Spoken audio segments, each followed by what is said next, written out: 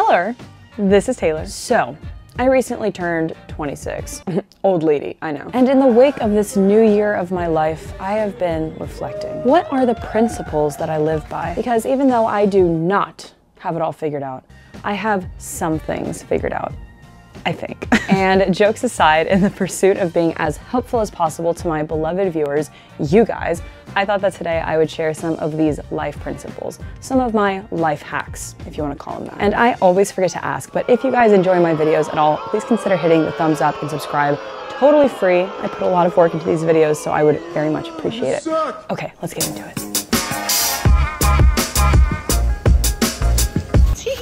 Principle number 1. Buy the fucking coffee. Let me explain. The older I've got and the more years that pass where I have made a living for myself, the more conviction I have on this point. And it is that I truly believe that a core tenet of being beyond financially independent and having some disposable income is having some pool of guilt-free spending money. Now, I will not drone on and on about financial responsibility, saving, investing, and paying off debt. I hope it goes without saying, if you guys know me at all. Let's just take that as a given that you've already done that. If you then have some disposable income, I really don't think that money is made to be stockpiled. To each their own, of course, but this is my video, so this is my opinion. I personally have found such empowerment, freedom, and honestly happiness in letting myself spend a bit more freely in the last year on things that I value. Keyword, value. So I'm gonna let you in on a little secret. I'm not a foodie.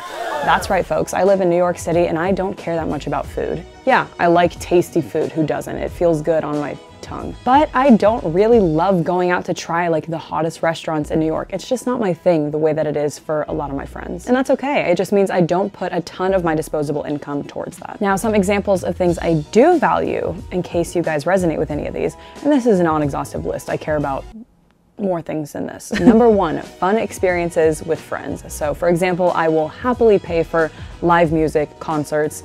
In fact, earlier this year, I paid for a music festival where I knew, of course, some of the artists, but I didn't know a lot of them, but I was like, that's gonna be fun. That's a good group of friends. It's a new experience. I'll pay for it. Ended up being the best weekend of the year. Second thing is health and fitness. Now, I'm not super deep in this space, but when it comes to like exercise, I spend a good amount of money on workout classes because that is completely what works for me. It's what gets me out of the house. It's what has given me a consistent workout routine in the last like 4 or 5 months. And this is not sponsored, but I use ClassPass. It basically gets my classes to be like 25% off. I do have a link down below if you guys want to also sign up. Not sponsored, but it makes it cheaper, so. And last big thing I can think of is convenience and safety. So for me, that means like Ubering at night instead of walking or taking the subway. Or let's say there's a flight that's a bit more expensive than a different one, but it gets me in a few hours earlier, it saves me a connecting flight, whatever it is, I will pay for that convenience. So in a way, that's kind of buying myself time, which I think is actually the best thing that money can buy you, but that's a different discussion. So it is in these categories that I let myself spend responsibly, but importantly, guilt-free. So the reason that I title this principle as buy the fucking coffee is because it is such an overdone thing in the personal finance community that says, you know, don't buy the $5 coffee now because in 50 years it'll be worth. If that coffee brings you higher marginal joy, productivity, it gets you out of the house and you can afford it, buy the coffee and don't feel bad about it, in my opinion. Okay, the next principle is something that I hold incredibly near and dear to my heart. It's probably my favorite, most important one on this list, and it is actively cherishing my youth. This is something that I have done much more consciously in the last year or so, and that is making a very concerted effort to appreciate and enjoy, make the most of this time in my life while I'm young. So what does this even look like? For me, it comes down to things like taking a small mental step back while I'm having a happy moment and feeling grateful for it right then and there. And it's not so conscious where it like takes me out of the present, out of that moment, but if I'm in the middle of a good workout and I'm like, my body feels good, I'm so grateful that it works this well. Or if I'm out and about with my friends and I'm having like a good belly laugh, you know the laugh I'm talking about. Sometimes I'll just be like, damn, this is fun. I'm so grateful for this person, for these people around me. So put a little bit more bluntly, being aware of my own mortality and realizing I can only do this thing once, so I better actively appreciate it along the way, has 1000% brought me more meaning and fulfillment in my day-to-day. And I hope this doesn't sound morbid despite me literally just talking about mortality, because I think that this principle is actually a very positive one, because it really revolves around amazing things like practicing gratitude, as I said, in the day-to-day, being present, being selfish, taking care of myself and my needs now, since I'm only taking care of myself, and in 10 years, hopefully I'll be be taking care of other little Taylors, but for now, it's just me. Building meaningful relationships with people that I really, really care about, and being okay letting go of other ones. And taking risks while I'm still young. These really are beautiful, powerful things. And yes, I'm a young person, so this was focused on youth, but cherishing life, of course, applies to all ages. Every phase of life is transient, and every phase is special in its own way. Point is, life is beautiful, and you only get one, so cherish it. Next principle, a comment that I get a lot on my YouTube videos is, Taylor, how are you always happy? You seem immune to depression. Someone actually said that the other day. Setting the record straight, I am not always happy, okay? No matter how real something might seem on social media, these things are by definition curated. Don't be fooled. But I do handle stress very well, I will admit. And for the most part, I am a happy camper. Usually. So this principle is something that I think really helps me maintain this. It's something that I've kind of lived by for years, and I have talked about it on this channel, but not for a long time, so here it is again. When you're going through a stressful period, or you have a big life decision in front of you, whatever it is, take a step back and ask yourself, will this matter in 1 year?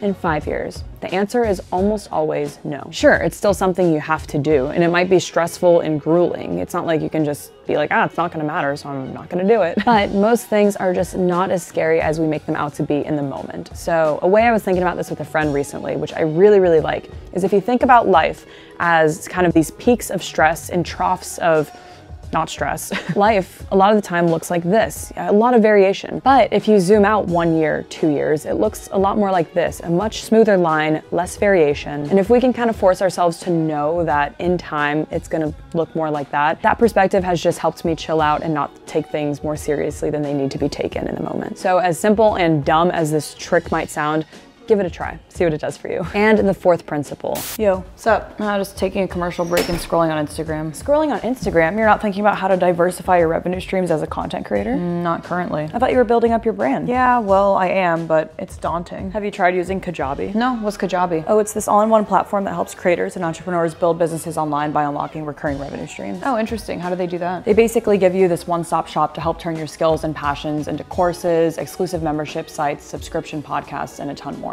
And all of this is underpinned by analytics, marketing tools, third-party integrations, and easy payment options. This sounds awesome. Do you need a ton of followers though? No, you actually don't need a huge audience to make a sustainable income on Kajabi. There are thousands of creators making 6-7-figure incomes with fewer than 50K followers. Amazing. Can I sign up? Yeah, right now Kajabi is actually offering a free 30-day trial to start your own business if you go to kajabi.com/TaylorBell. That's kajabi.com/TaylorBell. Perfect. Thanks, Taylor. Go to kajabi.com/TaylorBell to earn more doing what you love, and thanks Kajabi for sponsoring this portion of today's video. Hey, is that a pack of sardines? And the fourth principle, at the risk of this sounding like a cliche, it quite literally is, it's a saying, but I think it's one that is worth its weight. My roommate said it the other day and I was like, damn, yeah, that's a good one. The grass is greener where you water it. So let's talk about it a little bit. I think that it is so easy to constantly seek out something better elsewhere, or to get in that negative thought loop of, oh, if my situation was like his or hers, I'd be so much happier. Sometimes, yeah, sometimes you should make a change. I'm certainly not advocating for complacency here. But I do think that a lot of the time we do not adequately place enough time, attention, and effort into our existing situation. Whether it be our job, our relationship, or even really minuscule things like, oh, should we go to that other bar? That'll probably be more fun. Honestly, by the time you get in the Uber or walk 15-20 minutes to the other bar, you'll probably lose steam and it won't be as fun as if you just stayed where you were and just started dancing and made the most of the situation. Yeah, that's a silly example, but I think it applies. Now, maybe a more practical one that we can all relate to is our job. Especially in me and my friends' world of finance and consulting jobs, it is really easy to get stuck in the motion of really rough work weeks, work days, and just think like, wow, this sucks. It does suck sometimes, but if you can reframe it a little bit and be like, I'm learning a lot and I'm getting better at this, or you force yourself to just be a little bit more curious about it and ask more questions, or you just put in a little bit more effort, odds are you will start to take more pride in your work and enjoy it a bit more, or at least make it appear more appealing. My point is, there's a balance to be had between listening to your gut and making important changes when you need to, and working on enhancing what you already have. I should say, I'd be lying if I said I was really good at this principle. It is one I try to keep in mind, but something I'm also reminding myself, you know. Anyway, guys, I can make this a mini series if you found this helpful at all, because believe it or not, I do have more than 4 life principles. And until next time, turtle out. So, check. All right, stupid.